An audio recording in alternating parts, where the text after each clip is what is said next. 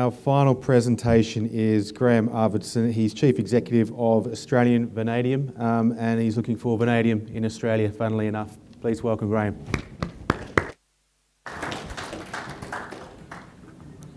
Thanks, Chris. We've found vanadium in Australia, to state it more accurately.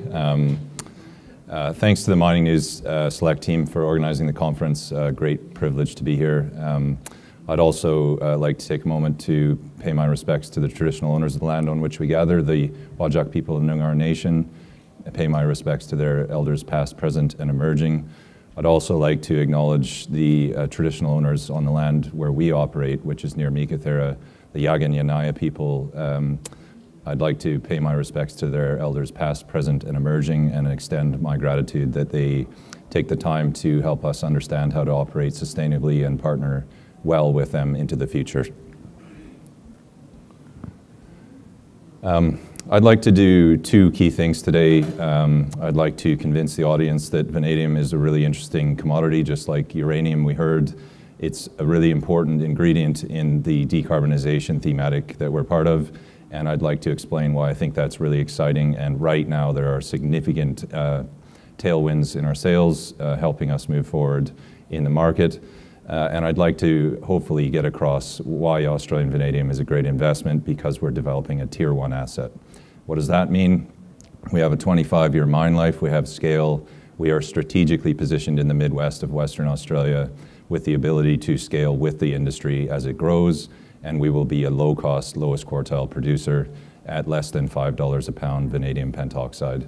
And for those not familiar with the industry, that is definitively a world-leading operating cost, and we I guess can rest easy knowing that we can wear any economic winds and persevere in any economic scenario, and hopefully as this battery thematic rolls out, we can participate in all the upside the industry has to offer.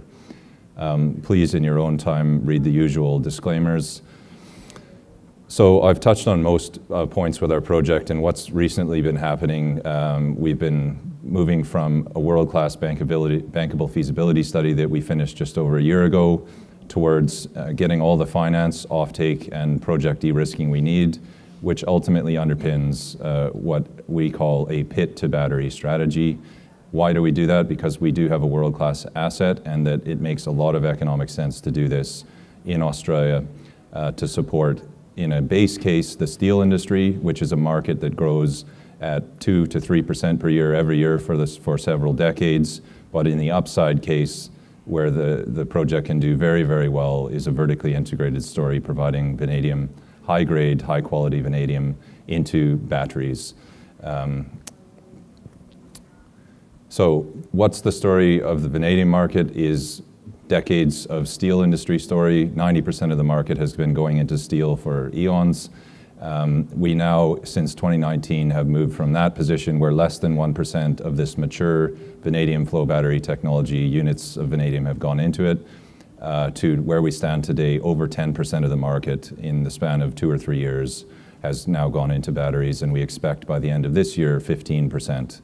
And that's a pretty remarkable journey that the market's on. As someone who's come from a lithium background, we do like to draw parallels to the market, say 7 or 8 years ago, where the demand curve was thought about but not perhaps believed in. And the consensus, don't just believe me, please do your research and ask others, is that at least half the market by the end of the decade will be going into flow batteries. So it's a pretty remarkable step change in the dynamics of the industry where it was previously just steel linked. So why flow batteries and why now?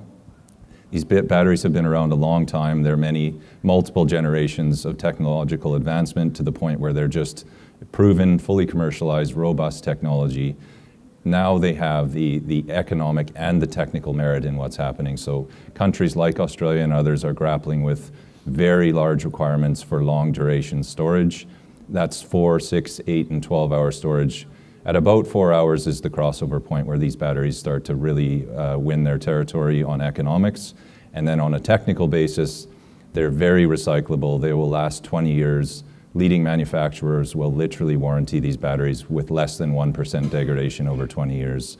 So you have this really robust workhorse of the renewable space that's really getting uptake. And most of that uptake right now, interestingly, is in China, where they're not only building very large flow batteries, installing and commissioning, they are building the manufacturing base that supports it and basically underpins their intention to continue on that journey and put very large batteries in to meet their needs. Similar stories are starting to play out on a slower scale in California, and Australia is really well poised to do this. There are definitely industry players who understand the benefits of this technology economically and technically, and I look forward to participating with them in that story in the future. Just quickly, this is the supply curve I mentioned. We are a sub $5 OPEX producer underpinned by our bankable feasibility study. You'll see towards the right-hand side of the curve, it's quite steep after the current market size. So players like us that can enter the space in that lowest quartile, even in the current steel thematic, stand to do well in the current cost curve structure. The other supply piece that we need to keep in mind, and it's really important, giving us tailwinds, is 60% of the world's supply comes from China, another 15% comes from Russia, and a further 10% or so comes from South Africa. So there's a really strong need for critical metals, battery metals, and even the steel industry that we diversify the supply chain. Where better to do that than in Western Australia, where we have 1 billion tons of JORC resource VTM style deposits. So where we're operating, just outside Meekatharra is our mine. We will, in a simple open cut process, mine magnetite ore. We'll concentrate it using magnetic separation. We'll then haul that concentrate to the coast. Why do we do that? Proximal to very commercial gas. We are right on a rail line, less than 80 kilometers from the Port of Geraldton. And this enables us to create a scalable model, have commercial gas, and be able to export an iron ore byproduct, which is a really interesting upside opportunity for our project. Just to put it in perspective, this is the 1 billion tons of JORC resources in the area. We think with firstly earning our right to exist in the industry through a stage 1 development, if the demand curve is what we think it is, there's a necessity for additional downstream processing and what we call hub concept processing in this area. So we look to be the first mover, be the world's next primary vanadium producer, and offer that optionality, hopefully, for future growth as well.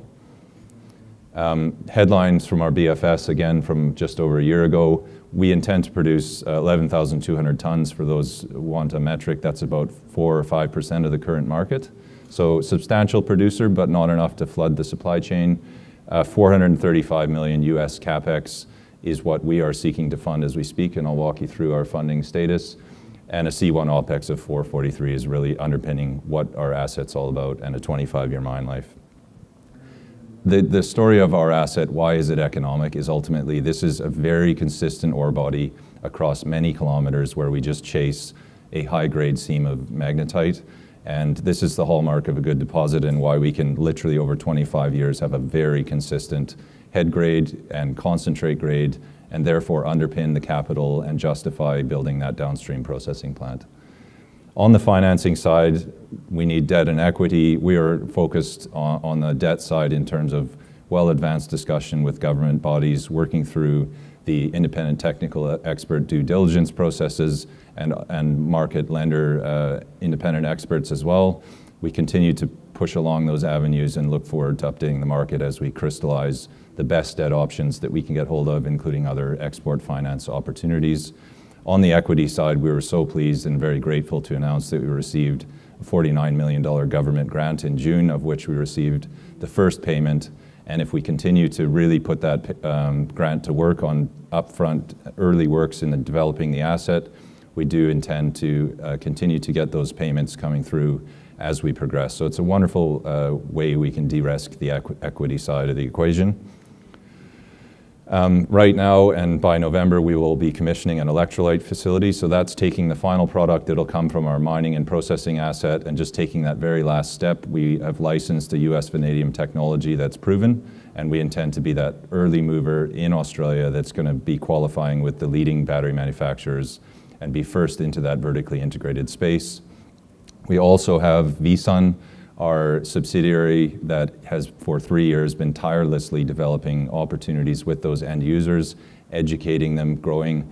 And most recently, as a simple example, we were really pleased to be awarded a contract to supply, install, and operate a battery for Horizon Power, an entity that's really excited about the technology and sees all kinds of opportunities in their grid to look for further opportunities. So that's a small but really important piece of the puzzle for us, is to keep getting in front of these big energy providers and finding ways to get flow batteries moving past just prototype level into the larger scale level. And there certainly are real flow batteries in Australia and other Western countries that are operating at scale profitably and achieving really good technical results. In summary, where are we at?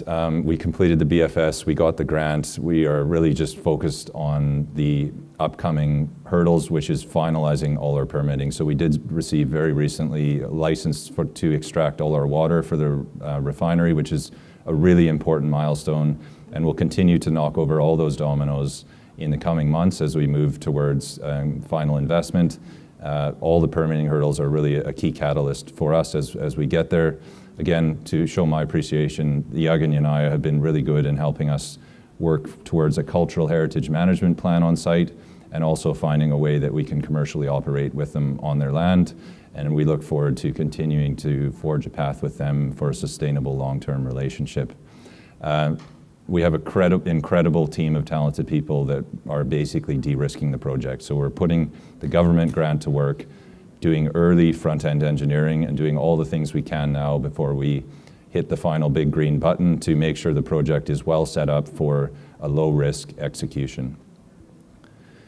In summary, investment thesis here is we have an interesting inflection point comparing it to lithium 7 years ago, where the demand curve is really, really changing rapidly and is expected to change more rapidly in the future from a traditional commodity market to a battery metals market. In our asset, you have a 25-year low mine life asset that is scalable. We have a federal government grant and lots of other government support in our wind in our sails to move us forward. And we are intending to be, and in all likelihood going to be, the world's next primary vanadium producer, because we're close to production. So thank you for your time, and I look forward to speaking with any investors who'd like to see us at our booth.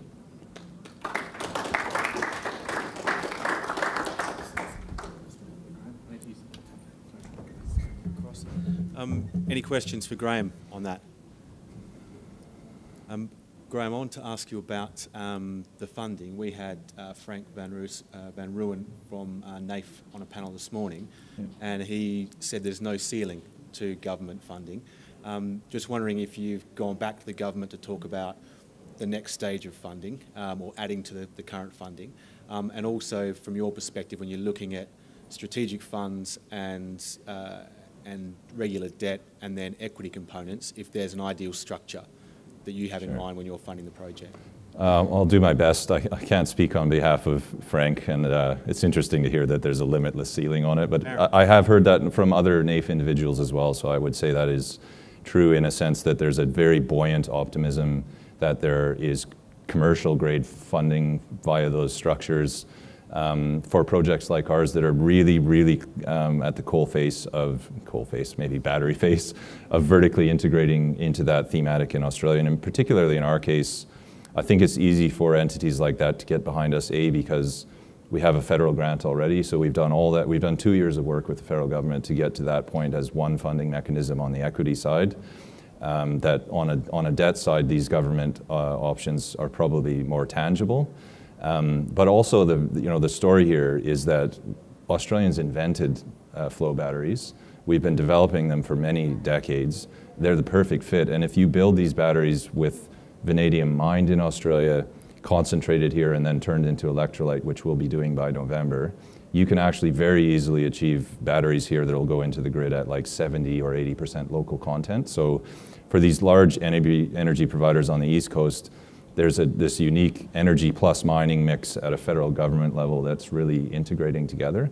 So I do think there actually is a really big funding opportunity there on the equity side. So you asked me what the ideal structure is. That's what we are really focused on making sure we get right, and it's going to be for us linked to offtake. So the equity and debt piece, as in one example, CEFC is a good opportunity for us, but their mandate will be tied to batteries as opposed to steel. So if we're able to do the right offtakes that expose us to batteries, that's going to change the mix. If we also do the right offtake, we may have equity through that avenue as well. So I don't have a clear answer for you because we're actually making sure that all the plates are spinning in the air to make sure that as a board and as a business we achieve the right best return to shareholders through this phase. It's nice to have options, I suppose. Yep. One final question. On the BFS, assuming that's not based on the hub concept that you talked about, can you give us an idea of how the numbers might change, broadly speaking, if that hub model were to take shape once you're in production? Yes, that's correct. So the BFS was based on a phase 1 development. Any future hub processing, it might take a number of commercial models. It might mean that we become a logical consolidation point as an early mover. It might mean that we toll process ore in the future through that facility near Geraldton.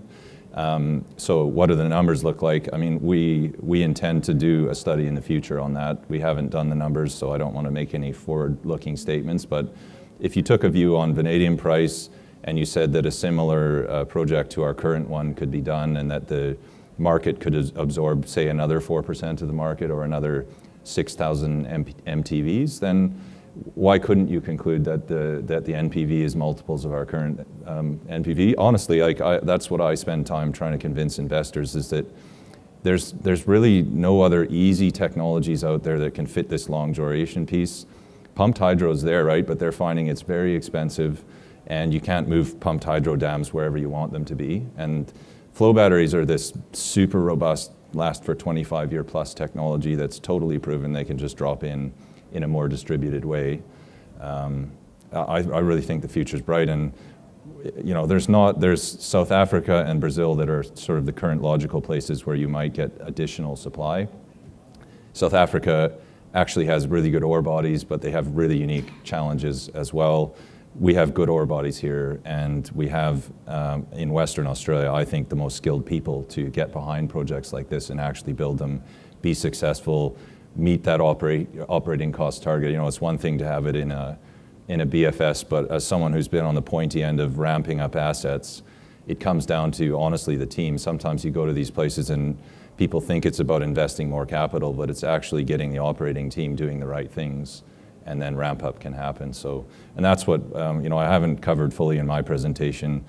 Where we are differentiated, including me, is I've operated vanadium assets. We have on our board one of the most experienced vanadium people in the world. He's literally run the largest vanadium companies in the world. Our COO, Todd Richardson, has spent his entire 30-odd years career running vanadium assets like this. So we bring a deep understanding of how to get it right, and Todd himself has stewarded those early studies, which gives me confidence that the right things are done at that early stage, that we're set up for success in the future. Thanks, Graham. Please thank Graham.